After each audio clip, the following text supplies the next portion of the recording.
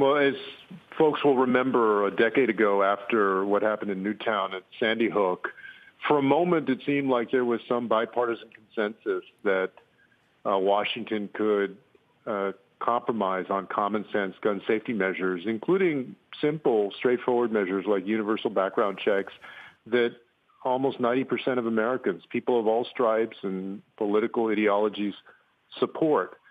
And then that didn't happen. And in the intervening decade, incidents like this and similar incidents, whether you want to talk about, what happened last week in Buffalo or El Paso or in other schools in these last 10 years, have become so common. They have become who we are as Americans.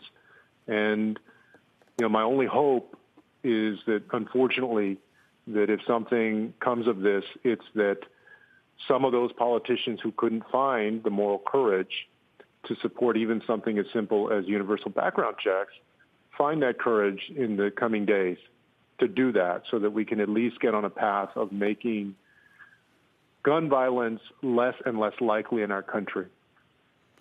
What the gun lobby? I mean, we hear the NRA is imploding, and there were a lot of people who thought, some were happy, some were not, that the gun lobby may not have the sway that it once did.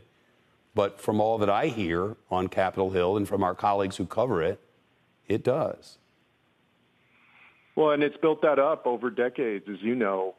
And but I do think there's been progress. Look, I came up in politics in Texas. I started off as a council member in San Antonio in 2001, served as mayor for 5 years, starting in 2009, have watched this issue develop in the state and, of course, like all of us in the country. And there was a time when I started in politics here in Texas where even Democrats would basically cower at the NRA, even if they agreed with things like universal background checks and other common sense measures to curb gun violence. They wouldn't make that an issue. They wouldn't talk about it, wouldn't put it on literature, wouldn't really address it at town halls, tried to shy away from it. And then that changed, especially after Newtown, from places like Texas to Florida that, some folks have referred to as the gunshine state, to all over the place. So Democrats have been united, at least in that. And I think that more and more that moral courage is moving out toward people who represent swing districts and hopefully to some Republicans who are going to decide that it's more important to make sure that we curb gun violence and do it in a sensible way. Nobody's trying to take away folks' guns. People understand that the Supreme Court has said that individuals have a right to bear arms under the Constitution. But we can do it in a more sensible way that keeps our children and keeps our families safer. And, I hope that we're going to see another moment where perhaps with a Congress that will act, we have a president that will sign some common sense gun safety legislation. Well, the Texas Attorney General, I don't have to tell you, Julian, Texas Attorney General said today we need to arm all teachers in America. Is that something that you would support? Absolutely not. That's not the answer. Look, there's this myth out there that having more guns is going to make us safer. And let's admit, look, a lot of regular Americans, they see an incident like this. And I have a son who is a first grader. There are folks that think, hey, do I need to go out and buy a gun? And a lot of people have, right? And do we need to have somebody that's armed at the school? More guns is not the answer.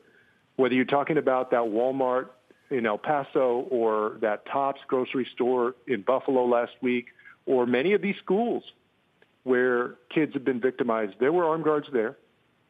There were folks who were carrying on those campuses. That did not stop these shooters from showing up and mowing people down. And that's not the answer. The answer is to make sure that these weapons don't get into the hands of people that shouldn't have them. And also, I believe that we curb the type of weapons that they can use that make it easier for them to kill people very quickly and very efficiently. These assault-style weapons, high-capacity magazines. There's another problem, Julian, and we all know it. You mentioned the Walmart in El Paso. I remember it vividly. I was on the air when it happened.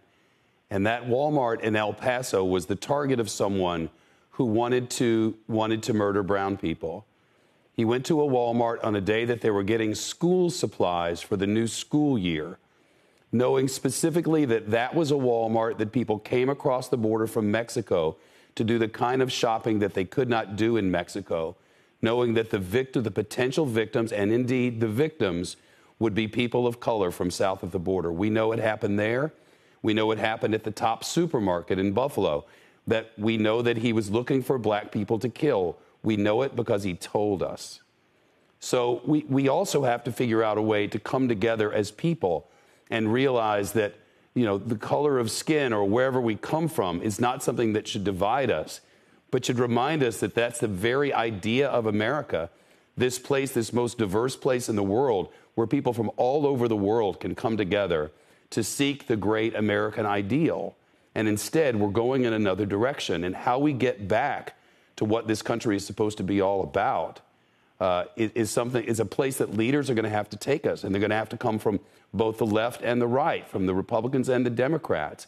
We're going to have to push back on the extremes and come together in some way where we can love each other and not hate each other for the color of our skin or wherever it was we were born. And Julian, it's people like you and others across Texas and across Buffalo and across El Paso who are going to have to come together and make that happen, and it's not happening. Well, I do think that you have good people of all backgrounds, white, black, Latino, Native American, Asian, everybody, more people of every group who want to see that loving community, who want to see a nation that values everybody for who they are and celebrates their differences and finds a way to be more unified and to have a common sense of purpose and identity.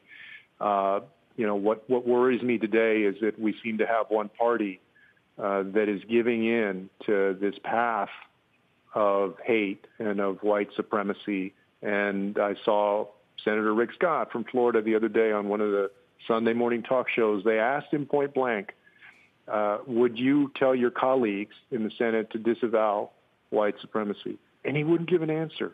He didn't say, of course I would tell them to disavow that. To me, Shepard, they're going to very, very scary places. And I know that people of all different backgrounds and also different parties, Republicans and Democrats, do not stand for that. And they should not let their leaders get away with that, or else we're going to continue to march further along that path of division and hate and polarization. And eventually we're not going to have the country that we love. And we're not going to have a country that we recognize. Shepard Smith here. Thanks for watching CNBC on YouTube.